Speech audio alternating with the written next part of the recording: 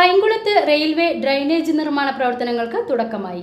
Pazhayannur block പഞ്ചായത്തും തൊഴിലുറപ്പ് തൊഴിലാളികളും റെയിൽവേയും ആദ്യമായാണ് സംയുക്തമായി സംസ്ഥാനത്ത് റെയിൽവേ ഡ്രെയിനേജ് നിർമ്മാണം ആരംഭിക്കുന്നത്. തിരുവനന്തപുരം റെയിൽവേ ഡിവിഷൻ ആരംഭിക്കുന്ന പൈങ്കുളം റെയിൽ ഗേറ്റിന് സമീപത്താണ് നിർമ്മാണം തുടങ്ങിയിട്ടുള്ളത്. 30ഓളം സ്ത്രീകളാണ് നിർമ്മാണ പ്രവർത്തനങ്ങളിൽ പങ്കാളികളായിട്ടുള്ളത്.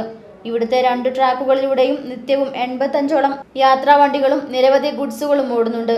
അത്ര തിരക്കുള്ള ട്രാക്കുകൾ മുറിച്ചു കടന്നു വേണം നിർമ്മാണ ജോലികൾ ചെയ്യുവാനായി. 5 മിനിറ്റ് കൂടുമ്പോൾ 2 ട്രാക്കുകളിലൂടെയും ട്രെയിനുകൾ ഓടുന്നതിനാൽ തൊഴിലാളികൾ ഒട്ടും സുരക്ഷിതരല്ല. മുൻകരുതലായി സിഗ്നലുകളോ മറ്റു സംവിധാനങ്ങളോ റെയിൽവേ ഒരുക്കിയിട്ടില്ല. ഇതിനാൽ നിർമ്മാണ പ്രവൃത്തികൾ ചെയ്യുന്ന തൊഴിലാളികൾക്ക് അപകടം സംഭവിക്കാൻ സാധ്യത ഏറെയാണ്. തൊഴിലാളികൾക്ക് 271 രൂപയാണ് ദിവസക്കൂലിയായി നൽകുന്നത്. കാഠിന്യമേറിയ ജോലിയായതുകൊണ്ട് കൂലിയിൽ വർധന വേണമെന്നാണ് തൊഴിലാളികളുടെ ആവശ്യം. ഇത് നമ്മുടെ കേരളത്തിൽ ആദ്യമായിട്ടുള്ളൊരു സംരംഭമാണ്.